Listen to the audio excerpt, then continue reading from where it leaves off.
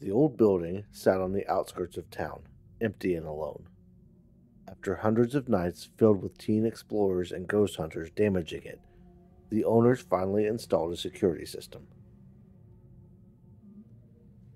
Guards would patrol on the weekends, and the place became much harder to break into.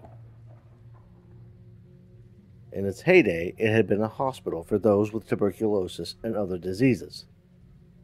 Known by the locals as the Old TB Hospital, the real name for it was the Franklin County Center for Respiratory Illness. The death count was unknown officially, but it was rumored to have been in the thousands over 5 decades of operation. Even with the increased security, there were attempts to break into the building almost monthly. After what happened one night in June of 2019, however, no one wanted to go near the building. The media coverage of the trial that followed one overnight excursion would rival some of the more well-known murder cases from history, with those who followed it being split on the truth. Andrew and John had been friends since childhood. Their mutual love for all things spooky brought them together in elementary school and carried them all the way into adulthood. It was only natural that they would decide to form a paranormal research group in college, convincing a handful of mutual friends to join them. The first 3 years were good, but slow. Everyone in the team worked their normal jobs through the week, spending the weekends on investigations. They weren't famous enough for a TV show, but they would upload their exploits to the internet, edited together by their team tech guru, Charlotte. This series became popular over time, hitting a point where they were earning some money and finally making enough money to make it into a real business. Andrew was the financial brains of the group, with John being the one to find and schedule investigations. Some individuals and even companies paid the group to figure out if the building that they lived or worked in was haunted. Outside of these paying gigs, they would usually get free entry into otherwise locked locations. Late one Friday evening, John received an email from the owner of the old TB hospital looking for a well-known team to come out and debunk the idea that their building was haunted. He spent a couple of hours researching the building, ultimately deciding to run the idea by the team on Monday. After discussing it in their morning stand-up meeting, John replied to the email and let the owners know that the team would be happy to come out and investigate, but he cautioned that they did not focus on debunking or proving things, only gathering evidence to be evaluated later. Several emails and a phone call later, and the team was on their way to the Franklin County Center for Respiratory Illness. They were a couple of members short, but they had more than enough equipment to make up for that. Arriving at the old hospital around 2 in the afternoon, they met with the owner and spent a couple of hours walking through the facility and learning its history. Once they were comfortable with the layout, they started planning where to place the cameras, motion sensors, temperature sensors, and other gear that would help them monitor the property as well as the team. After filming what would be the intro to their video and getting a few photos for the teaser, they grabbed a quick sandwich from the cooler and started their investigation. The atrium acted as their base of operations, being central to the floor plan of the building.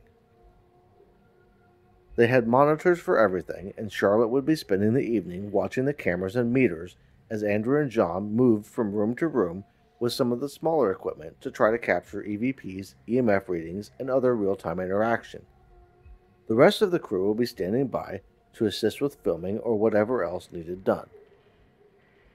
Starting in one of the patient rooms, Andrew set a voice recorder down on a table and started asking questions. "Is anyone here?" he said, looking around for any sign of movement. "Can you tell us your name?" John piped in. They sat in the quiet of the dark room for several minutes before John suggested they try with the voice box. It was more real-time than the recorder, though they didn't have much success with it normally. Turning on the device, John started asking questions. "Who is in the room with us?" Silence. Is there anyone here? Still nothing. After a few more minutes of no activity, they decided to move on. Grabbing the gear, they were about to move to an office down the hall when the two-way radio went off. Guys, I just saw some movement in the third floor, camera 303, Charlotte said. Wasn't that the spot the owner said they found a body a few years ago? John asked. Yeah, by the nurse's station. Maybe we'll have more luck up there, Andrew replied, heading for the doorway. Climbing the stairs, the pair moved slow and deliberate, listening for any possible noise as they passed each floor. The building had been extremely quiet since they arrived, which wasn't overly surprising. The oddest part of the whole investigation had been the owner's insistence that the place wasn't haunted. Most of the people they worked with seemed to want a ghost or two to be found, but this one was almost begging them not to find anything. Reaching the third floor, they moved into the hallway and looked toward the area Charlotte had reported seeing movement. Hey, did you happen to see what moved up here? John asked over the radio. It looked like something fell off the counter, but I couldn't be completely sure, Charlotte replied. Moving closer to the nurse's station, the two men crept around and looked for anything that looked out of the ordinary. Seeing nothing that stood out, Andrew turned the voice recorder back on and set it on the counter while John readied the EMF reader and the voice box.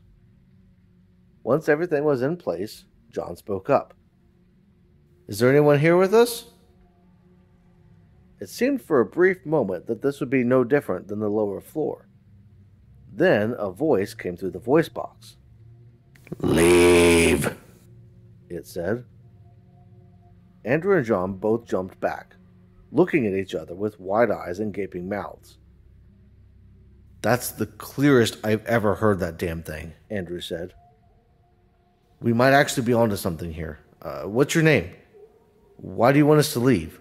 John said, moving the EMF reader around the room. Sick here, the voice responded. Yes, you probably were very sick, but not anymore, John said. That's real nice, man. Make fun of them for being dead. I'm not making fun of them. It's a fact, and they probably aren't sick anymore. I don't know what you guys are doing up there, but the temp just dropped like 5 degrees, and the camera went fuzzy for a sec, Charlotte radioed. We're getting some responses up here. I'm going to try to set up the pod, John replied. Reaching into his bag, John pulled out a little device that looked like a large soup can. It had some small LED lights on the top of it and a small knob protruding from the spot in the middle of the lights. Setting it down on the floor, he flipped a switch to turn it on. The LED lights flashed bright, 4 red, 4 yellow, 4 blue, before shutting off. The knob flashed blue for a couple of seconds before switching to a projection of a green laser grid. Standing up, John observed the blue LEDs lighting up and smiled. As he moved further away from the device, the yellow LEDs took over for the blue lights, and finally the red lights were the only ones shining until they too went out as he reached the edge of the radius. I love that thing, Andrew said with a smile. It's a shame we don't get to use it more often, but maybe this time we'll get some results. Pretty lights. The voice box went off again. Yes, they are pretty. Why don't you get closer and check them out? John said, as his eyes met Andrew's. They weren't used to having so much happening so early. They usually had to sit around in silence for hours before getting this kind of interaction, and it was never really as clear as it was now. The owner of the building might not like it, but there was definitely something odd going on. As they watched, a shadow moved into the range of the green grid and the red LEDs lit up. The yellow LEDs flickered for a second, but whatever had entered the space seemed to vanish before it moved any further. Holy shit, dude! Did you see that? John said, as a massive smile crossed his face. Andrew didn't respond. He just stared at the grid, his eyes wide. Andrew? Are you okay? Andrew turned away from John and started walking down the hallway, further into the hospital wing. John stood frozen for a couple of seconds before following his friend. He thought that maybe Andrew had heard something, and he was trying to keep quiet to avoid scaring it away. They crept along in silence for nearly 2 minutes before Andrew stopped in his tracks next to an open door. John recognized it from their earlier tour as an elevator that supposedly malfunctioned at one point, leading to the death of 2 nurses who didn't realize the car hadn't arrived when the doors opened. Moving up next to his friend, John looked around before turning to face Andrew. "Hey man, is everything alright? Did you hear something?" he whispered. Andrew just stared back, a hollow look in his eye. His face appeared to be drooping slightly on one side, and John was just about to call for help on the radio when Andrew grabbed him and moved toward the elevator opening.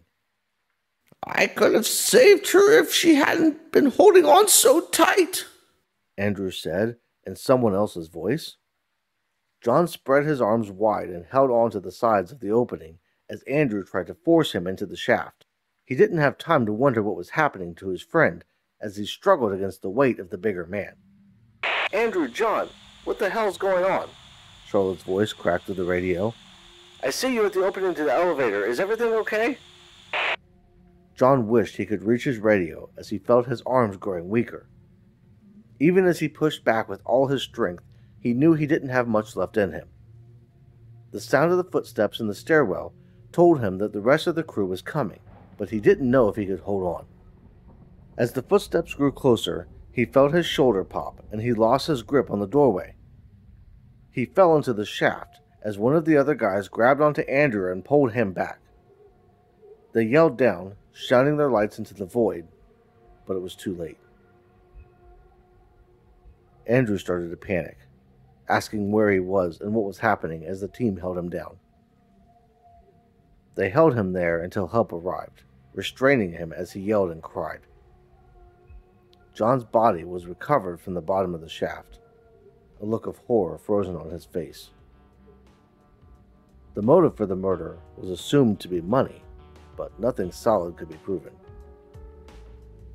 After the trial was over and the life sentence was handed down, people on both sides of the case still had the same question.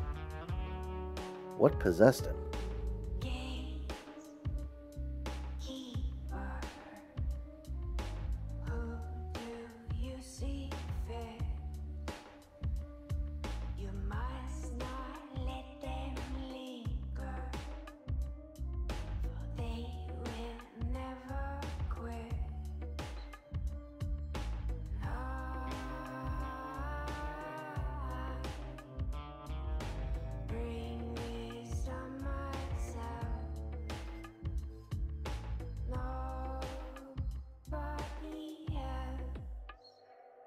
Take